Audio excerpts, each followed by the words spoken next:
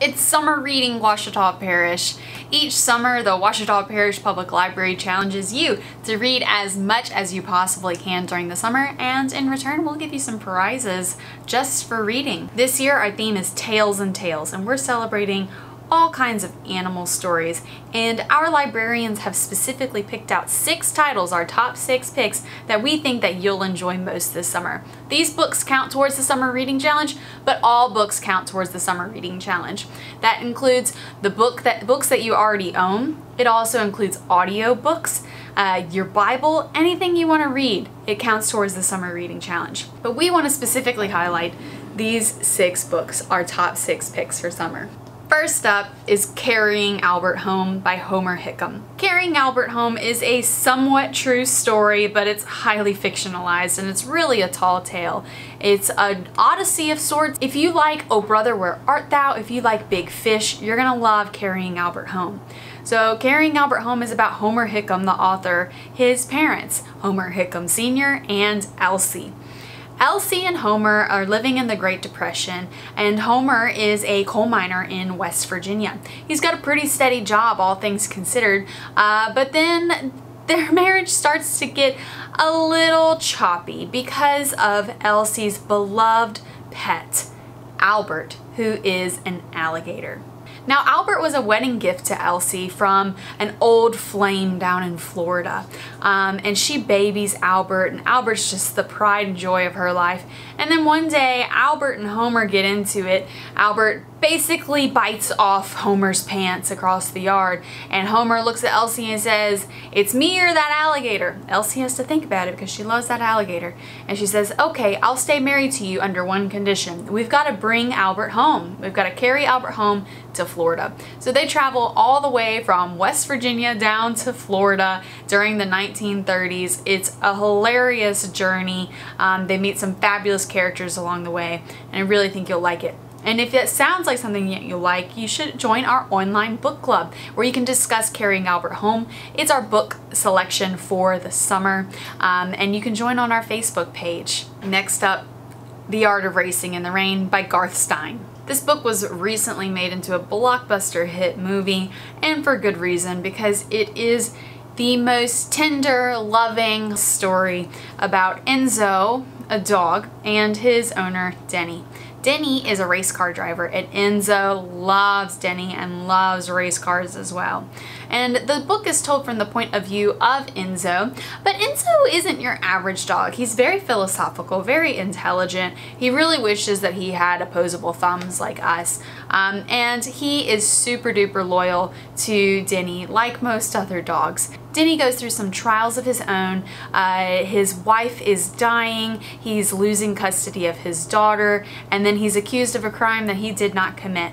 And all of this story is told from the point of view of Enzo, who can see no wrong in Denny and only wants Denny to have the best life ever.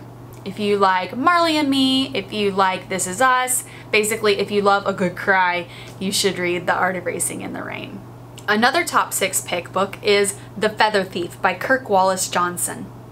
The Feather Thief is a nonfiction book, but it's unlike any nonfiction book I've ever read.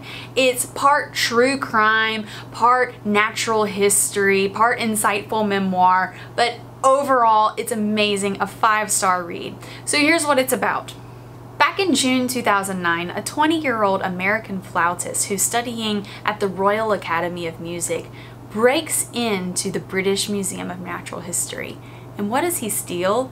Hundreds of bird skins and bird feathers.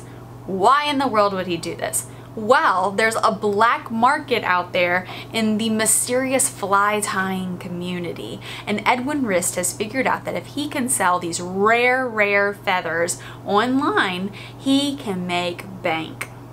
It's one of the craziest heist stories I've ever heard of, and you'll really enjoy it. If you like true crime podcasts, try downloading the audiobook version. It's riveting and you won't want to stop listening to it. Another top 6 pick book that's also nonfiction is Sergeant Reckless by Robin Hutton. Sergeant Reckless is a gripping biography about a Marine during the Korean War, but this Marine happens to have 4 hooves instead of 2 feet. This horse carried wounded soldiers, ammunition, back and forth over the hills, through all of these bombs going off. She was a hero, and she even earned 2 Purple Hearts. If you love David McCullough, or if you want to learn more about the Forgotten War, the Korean War, do yourself a favor and read about one of the greatest Marines that ever lived, Sergeant Reckless. This one's for all my feline friends, The Traveling Cat Chronicles by Hiro Arikawa. The Traveling Cat Chronicles is told from the point of view of a little Japanese cat named Nana. Nana lives with Satoru. Nana and Satoru are on a road trip all across Japan, and along the way they hang out with some of Satoru's old friends. And Nana gets to meet some new friends as well, though Nana is pretty, how do I put this? Nana's a cat. Nana's very snarky, Nana's very selfish, and Nana's also very funny. But the whole point of the book is, why are they on this road trip? But you'll have to read it to find out. It's super short, super sweet, and you will love it. Our last top 6 pick is All Creatures Great and Small by James Herriot.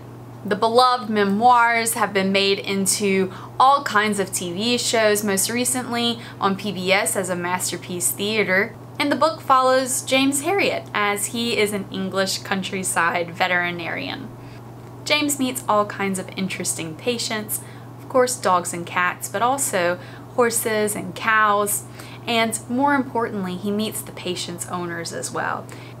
It's sweet, it's warm, it's cozy, it'll make you feel good. It's the perfect kind of book to read during the summer. All 6 of these books are available to check out at the Ouachita Parish Public Library with your library card. They're also available for download as an ebook or e-audiobook on either the Cloud Library app or the Hoopla app. Don't forget to log your pages in the Summer Reading portal. You can get started at oplib.org/summerreading. We've got some pretty cool prizes for you to win. So at 500 pages, you can win this really great notebook. It's got a pen. My favorite part is it also has sticky notes and a ruler on it. But when you reach 1,000 pages, you can get a collectible tote. So the tote this year says, "Sit, Stay, Read." I just love it. It's a canvas tote. It's really wide on the bottom to hold all of your books. Now when you reach the 1,500 page milestone, you'll be entered to win the grand prize, a tablet provided by the Friends of the Ouachita Public Library. Summer reading is for the entire family, so if you've got little ones at home, be sure to sign them up for the Summer Reading Challenge as well. Their rules are a little different, but the grand prize is a bicycle provided by the Kiwanis of Greater Ouachita. Happy summer reading, everyone!